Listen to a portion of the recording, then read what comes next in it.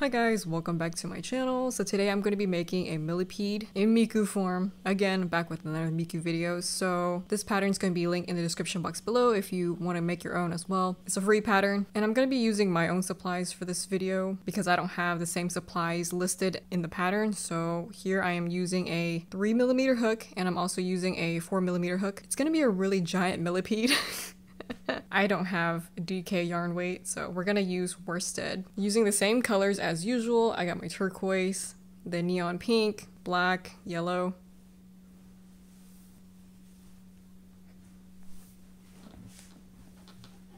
I have red here because Miku does have red, but I may or may not use it. I'm not sure yet. Although I did create a draft on Procreate. I took the original pattern and then I went ahead and create multiple layers, drawing out different ways I could create this Miku millipede. And there's two versions. There's like a short one and then there's like a longer version of the millipede. I want to go ahead and create the long one because I think it looks really cool. The small one looks cute too. It looks like a roly-poly, but I'm gonna go ahead and try to create the long one. So for starters, I already went ahead and created this piece. This is like the little antennas, the feelers is what it's called, I guess. So there's supposed to be like two of them on each side. It's gonna be like the horn on the head.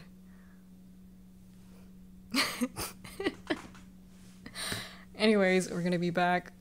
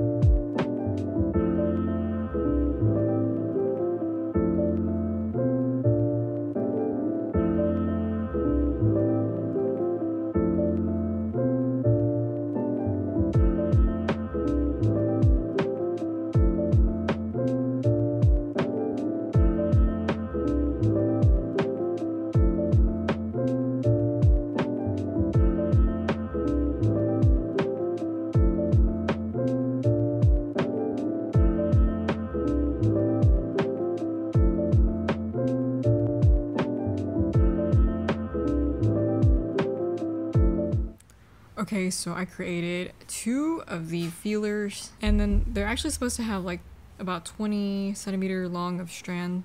And I didn't do that for the first one. Mine is like tied off right here. So here is what the head of the millipede looks like. I decided to use two strands of one black and the other one is turquoise because Miku is turquoise color. So I decided to mix it up just for the head. This was kind of done out on a whim, but I thought give it some different colors rather than just using black and turquoise and like plain colors all the time. It's kind of cool to try out a mixture of colors, but for the rest of the body I'm probably just going to use two strands of black so that way the legs could be like all turquoise and stuff. But yeah, this is the current progress so far. I'm going to go ahead and attach on the feelers to the head and let's see how it looks like. And I finally went ahead and attached on this millipede right here using the antennas to the head. Look how large this is. Wait, oh my gosh. Kind of reminds me of like those Viking hats with the pointy horns and stuff. This is gigantic. So yeah, I have accidentally created a little hat for myself. Currently working on the body part right now. Starting off with black. Here is the chin area. So far so good, I think. I really like how this looks. And I'll be back with another update.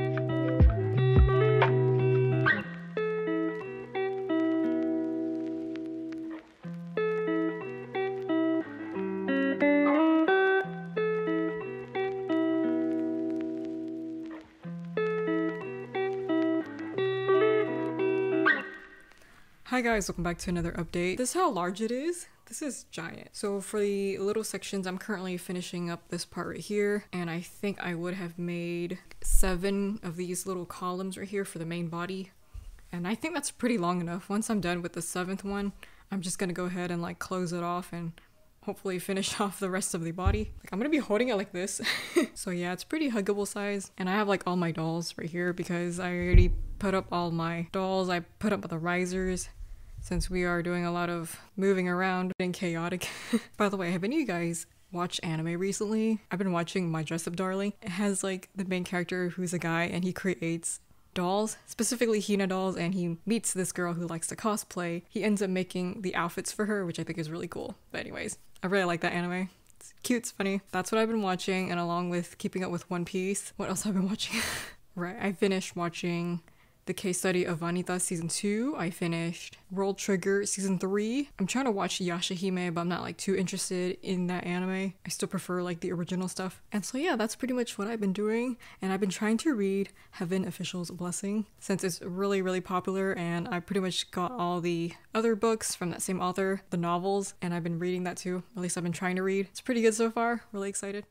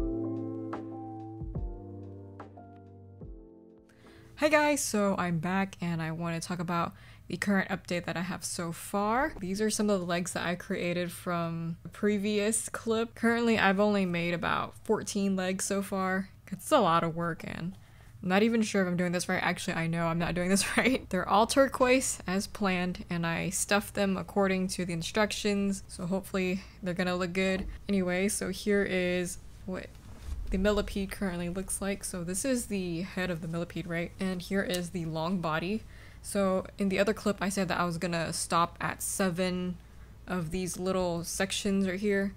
I ended up creating 10 total just to end on like a nice round even number. When it comes to creating the little sin crochet borders on the side, pretty sure I didn't do it right because I totally do not know how to count properly when it comes to these patterns. Some things just didn't match up, especially for like the chin part. I just couldn't get it right, but somehow I forcefully made it come together, like fit in place, by either adding on a single crochet stitch or deducting it. I don't think it looks bad. Hopefully it doesn't look bad when I actually stuff it. This kind of reminds me of like the dragon dance in Asian cultures. It's like the little costumes where they would wear this over their heads and then like they'll start dancing like a dragon. That's so cool. This thing is gigantic. This is honestly the largest amigurumi I have attempted by far. It's fun so far. It's definitely something different. I never thought of creating amigurumi this way before, and I got a bunch of stitch markers here because I cannot count my stitches either, so I know the numbers are not gonna add up, but if it looks good, it looks good. Doesn't matter if I mess up on the stitches, as long as it's not too noticeable. I think I'm okay with that. What else am I doing today? I think I'm just gonna go ahead and make the belly after this. The belly is gonna be in yellow, and I'm gonna be watching some anime.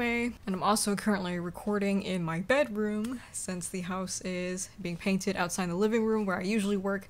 So now I am in this really confined spot. It's super messy around me and I'm trying my best to like cover the entire mess around. I got like clothes everywhere that's out of the camera view, but yeah.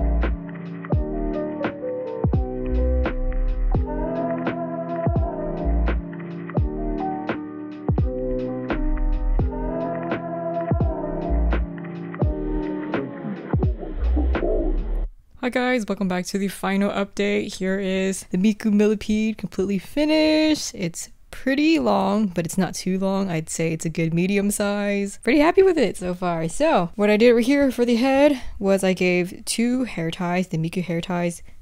And originally I was thinking about giving this Millipede a separate place for like the hair, even like to give it pigtails. But I decided not to. I went ahead and put the little hair ties where the antennas were, since the antennas are also turquoise. So this will make up for the pigtails. And right on the bottom where the chin is, I put the O1 in red, since I feel like that is pretty important. So I'm glad I was able to fit in this detail. Super happy with how it turned out.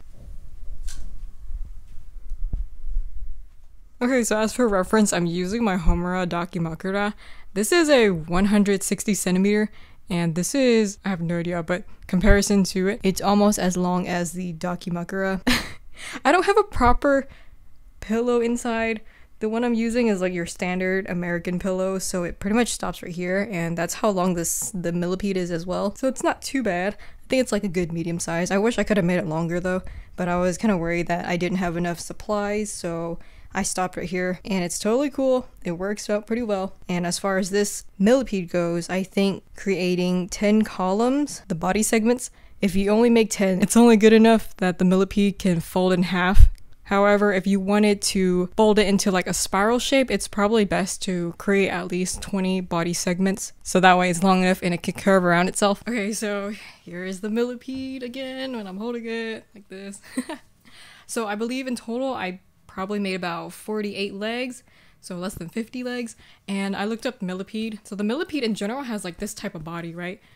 And I thought that, of course, common misconception that millipedes have like 1,000 legs or something, while centipedes have at least 100 legs, but that's actually not the case at all. Centipedes don't even have 100 legs, I think, most of the time. And millipedes can have as little as 40 legs to maybe over 400 legs. And mine happens to have about 48, so that's not bad, I think. this millipede was a success. Yeah, I'm really happy with it. So I did stuff mine kind of firm, even though I believe the instruction says to stuff it lightly, just enough to get the shape so that way you can like bend it. But with this stuffing that I use, I noticed that over time it does kind of get softer and the inside gets like super squishy. So I didn't stuff it too firmly, but it is quite firm. Just a little bit, and hopefully over time it'll be like a little bit more bendable. Really happy with how it turned out. Hopefully you guys enjoyed this vlog, and hopefully you crocheted along with me. It's something different that I'm trying out. If you like this video, please give it a thumbs up and a subscribe if you're new here. Thank you guys so much for watching. I'll be back with another video soon. Bye!